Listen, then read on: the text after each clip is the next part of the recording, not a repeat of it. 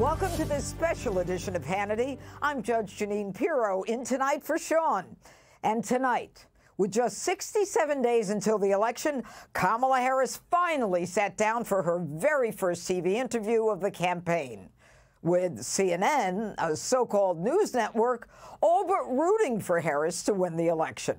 Kamala was also joined by her running mate. He was apparently there for emotional support. And still, from what we've seen so far, the interview did not go well. Watch this. Dana, I think the most important and most significant aspect of my policy perspective and decisions is my values have not changed. You mentioned the Green New Deal. I have always believed, and I have worked on it, that the climate crisis is real, that it is an urgent matter to which we should apply metrics that include holding ourselves to deadlines around time. We did that with the Inflation Reduction Act. We have set goals for the United States of America and, by extension, the globe around when we should meet certain standards for reduction of greenhouse gas emissions, as an example. That value has not changed. My value around what we need to do to secure our border, that value has not changed. I spent 2 terms as the Attorney General of California prosecuting transnational criminal organizations, violations of American laws regarding the illegal passage of guns, drugs, and human beings across our border. My values have not changed.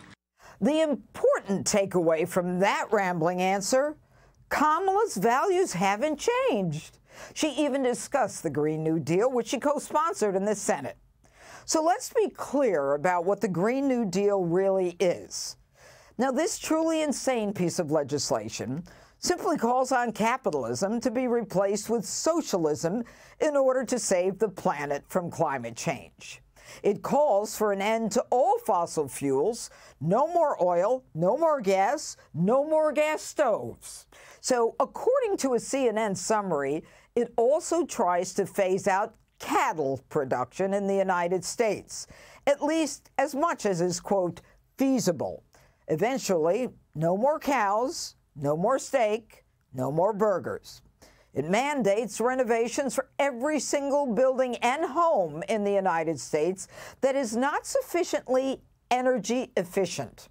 It calls for a government-guaranteed job, government-guaranteed food, and government-guaranteed housing for every resident of the United States, legal and illegal. It also calls on the government to take over the energy industry and parts of the financial industry, similar to what happened in Venezuela, Cuba, and the Soviet Union. This is full-blown, eating out of dumpsters, delivering babies on the street, socialism. So Trump's new nickname for the vice president seems particularly fitting.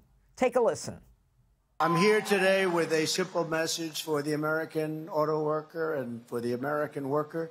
Your long economic nightmare will very soon be over. It's going to be over. We're going to turn it around.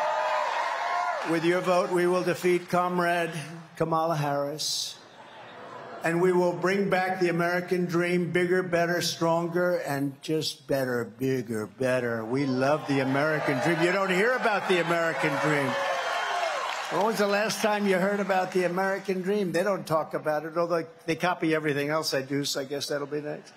They'll be copying. They'll be saying, oh, the American dream. Hey, Sean Hannity here. Hey, click here to subscribe to Fox News YouTube page and catch our hottest interviews and most compelling analysis. You will not get it anywhere else.